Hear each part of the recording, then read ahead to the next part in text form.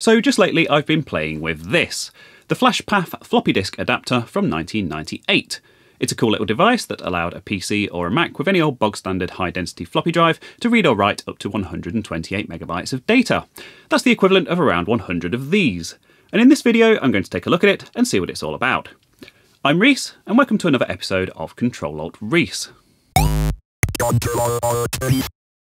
But first, for reasons that will become apparent very shortly, I feel we should talk about Toshiba's SmartMedia card, a flash memory format released in 1995. Right from the off, we can see that the design of the card, with the placement of the label and notched corner, was heavily inspired by the old floppy disk media that it was intended to replace. A smart marketing move on Toshiba's part, if you pardon the pun. Indeed, the SmartMedia card was originally called SSFDC, standing for Solid State Floppy Disk Card. But how is this relevant? Well, the SmartMedia card and this FlashPath floppy adapter go hand in hand as it happens, as it's this media format that the FlashPath uses internally to store its data, nicely bringing the concept of the floppy disk replacement full circle. And this was indeed a viable way to move files around in the mid to late 90s, bearing in mind that CD burners and their media were still very expensive and slow at this point, and that USB flash drives wouldn't come onto the market until 1999. The cards themselves were built around a single NAND flash chip with no onboard controller to keep costs down, and were capable of speeds of up to 2 megabits per second, more than enough to saturate the first generation of low-speed USB ports that maxed out at 1.5, which had started to appear in early 1996. But USB was exotic new technology and still a rare luxury to most people in 96, and wouldn't start to see mass adoption until version 1.1 came around in late 98. Dedicated card readers, where they were available, were expensive, and so those trailblazing early SmartMedia adopters, mainly early digital camera users, would have read from the cards using their camera's built-in serial interface at a maximum of 115 kilobits per second. As it happens, the FlashPath floppy disk adapter compares very favourably, with a common high-density floppy controller running at over 4 times that speed at 500 kilobits per second. And of course, the FlashPath adapter isn't subject to the seek times that led to floppy usage being much slower in reality. So to test this thing out, I'm going to need some files, and as the main use case for the FlashPath was indeed digital cameras, I decided to splash out on this Olympus D380 from SmartMedia's peak in 2002, when it was used by around half of the digital cameras on the market. Anyway, enough talk, let's get some pictures.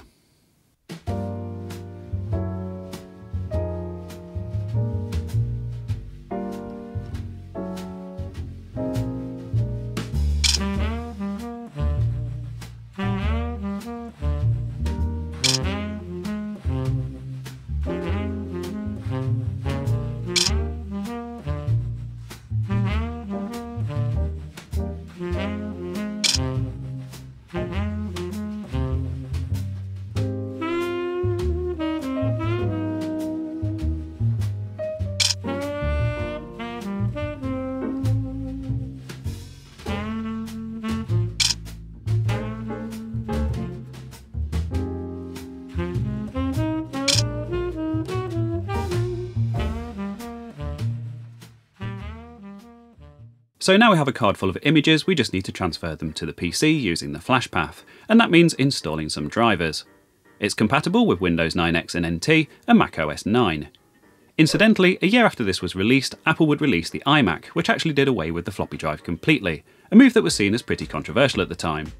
It's also interesting to note that while the Windows version offered full read and write access, the Mac version was read-only. I actually managed to track down a more up-to-date version of the Windows drivers. It seems the last version released was 3.0.7. I'll put a link to download that down in the description. So now it's just a case of inserting the card into the disk and the disk into the drive and... evidently that's not working. Now, of course, flash memory needs to be powered to work, and standard floppy drives have no way of providing that power. There were actually 2 different voltages for SmartMedia, the original being 5 volts, which is what I have here, and later on a 3.3 volt standard was introduced, although it was pretty short-lived and was only really used by Apple for their quick-take digital cameras. Devices could determine the voltage of the card and restrict the use of incompatible cards using the location of the notch on the corner, although it's probably important to point out that early 5 volt devices can fry the 3.3 volt cards, so be careful if you have a device that uses those. As it happens, this FlashPath supports both voltages, so we're safe either way. But of course, we're not going to get any voltage at all if the batteries are dead. So I'll change these CR2016s, which are more than likely 20 odd years old, for some fresh ones. So, time to try again and, well, at least we're getting a Flash Path error this time. It says to check the SmartMedia card and, oh, seems like it's actually possible to insert it the wrong way up. Nice design. Anyway, here we go, and as you can see there's a little icon in the system tray that tells us the adapter is up and running, and we can browse the files just like any other floppy disk. So let's copy our photos over to the hard drive. One thing that is a bit eerie is that the floppy drive is completely silent copying files. There's no need for the drive head to move, and in fact no moving parts at all. I appreciate that the fans are pretty loud in this machine, what with it being a Pentium 4 and all, but even so it's definitely weird. The transfer takes 4 minutes and 15 seconds, which seems painfully slow for what turns out to be 8.4 megabytes worth of data. As a basis for comparison, I thought I'd try out USB, as this later camera and PC do support it, and that involved tracking down proprietary drivers. As is quite common for these early devices, it doesn't connect as a mass storage device.